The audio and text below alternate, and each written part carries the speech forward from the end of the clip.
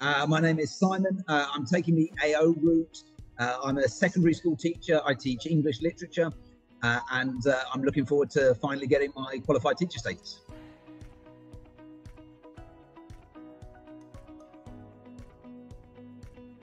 I think the main reason is I've been teaching for nearly 5 years at secondary level, and I don't have an official qualification for what I do.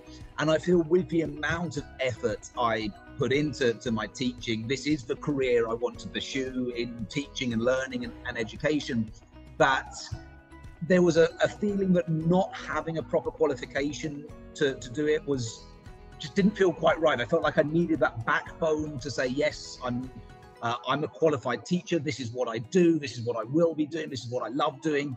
And so having that qualification felt like it was important to me, and to know that my experience was not just contained to the one school that has employed me without having a teaching qualification, especially I think during the pandemic, where we saw that things can change so quickly and so unexpectedly. So as to make sure that I would know that the experience I have here would combine with a qualified teacher's qualification with QTS, so that it could be used elsewhere should that be necessary.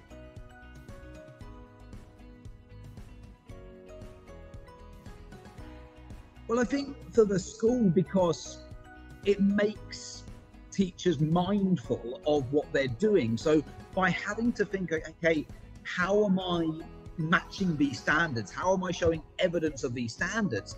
We're being forced to think, okay, yeah, well, am I doing what I should be doing, or am I planning purposefully to match with the standards? Am I aware of differentiation? Am I doing these things in my classroom management? And I think that's a benefit to me as a teacher, and of course to my school, because by doing so, it involves more mindful planning, more awareness of what I'm doing, and then being able to say to myself at the end of the class, okay, did I fulfill those teacher standards, or are there areas where I'm still falling a little bit short? And so I think that's mutually beneficial to students, to teachers, and to the school in general as well.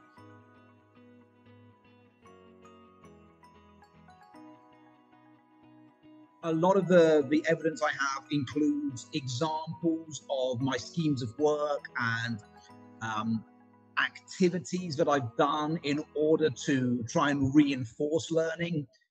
So, you know, we've worked through an act of the play, or a section of the play Antigone by Sophocles, and something I've given evidence of is an activity we did at the end of that, which was to create something called pop sonnets, which was using a poetic form, but creating their own version of poetry related to that play.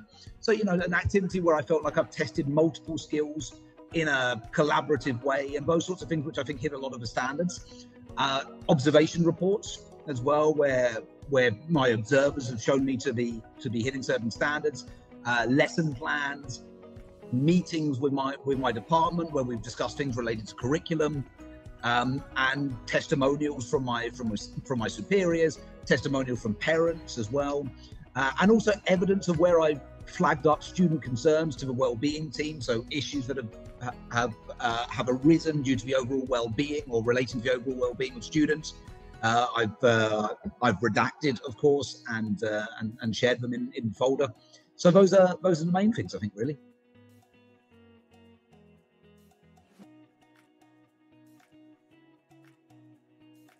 Probably the easiest way to demonstrate it is through the observation reports, because the advantage with the observation reports is to be able to speak to the observer before and say, you know, discuss with them what area is it that I feel that I'm not quite demonstrating enough. So for me, one of the issues that, not just for the AO, but for teaching in general, what I really want to work on is differentiation. So to be able to say to the person observing me, you know, please give all your general feedback and everything that needs to go on the form. But one thing I would particularly like you to look out for me are any efforts you see me making towards differentiation, what you think might be working with that, what I could do better at in order to really encompass the individual needs of each learner in the room, and then get that feedback on that. So it's useful for me as a teacher as well. And I would say that's probably the easiest way to demonstrate the standards. I think it's also because, you know, it's written, it's a narrative thing. It's just easy as well. I imagine it's easier for my tutor, for my examiner, to see from that observation report exactly what's on it and judge from that how I'm meeting the standards or otherwise. Whereas the other things like the schemes of work or the lesson activities maybe requires a little bit more inference because they're not actually in that class. They haven't seen that class being delivered. So they have to accept that my instruction of it or my guiding, my pacing transfers into a lesson that delivers those standards. So I think they all can do a bit, but the easiest are probably the observation reports.